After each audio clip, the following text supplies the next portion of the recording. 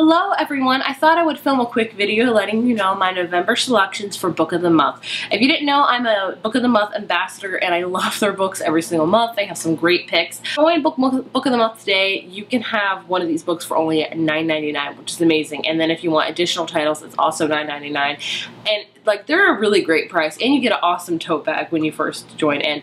It's like a really good tote bag. I use mine quite a lot. So I will leave all the Book of the Month links down below for you to check out. I highly recommend them. I have read a lot of their picks and I really enjoyed them, and I am so excited for the November selection because there is a lot of good ones. So I thought I would share with you what books I picked for November. So I picked 3, and I've actually already read one of them, so pat myself on the back. And the first one, like I said, I've read is The Rules of Magic by Alice Hoffman. Alice Hoffman also wrote Practical Magic, which, yes, is a movie with Sandra Bullock and Nicole Kidman. This is actually the prequel to Practical Magic, so you don't have to read Practical Magic. I myself have not read it, so I decided to read this one because I love the movie so much. So in this book, we actually follow the 2 aunts that are in the movie Practical Magic. So we see them at a young age along with their brother, and it starts like in the 60s and goes up to kind of now. So it's basically their whole lifespan starting when they were quite young.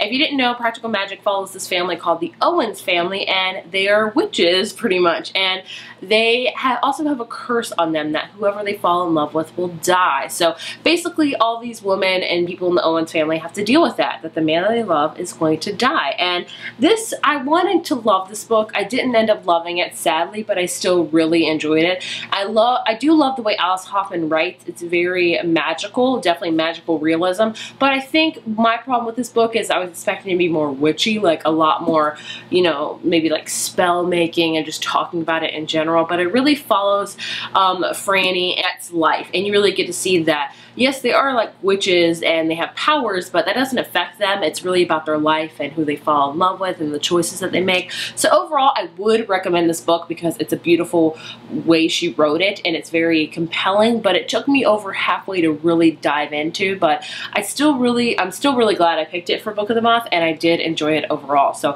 that was my first pick. My next pick, which I was so excited about, is Artemis by Andy Weir. If you don't know Andy Weir, he also wrote The Martian, which is one of my favorite books of all time. Great book, great film adaptation, and I feel like I can't ever say that because a lot of the times the film adaptation is not so good. Not that with The Martian. So this is another book kind of in space, but very, very much different than The Martian. So this follows Jasmine, who is a person that lives on the moon. So basically there's a city on the moon and only like crazy, really rich people and eccentric people live there. So Jasmine, or Jazz as she likes to be known by, lives on Artemis, and basically I think she is like a thief. She steals a lot of things or does a lot of things that she shouldn't really do, and she gets mixed up in trouble, and then next thing you know that she's in like this really big mission thing going on. I don't know, I don't want to know much about it because it sounds very different from The Martian, and I think the problem with when you fall in love with one book by a particular author, you kind of expect all their books to be like the exact same way. So I'm gonna have to make sure like my heart and my mind are not like, this is The Martian, because it's not. It's a different book, and that's 100% okay because that's what an author does. You know, they write different books. So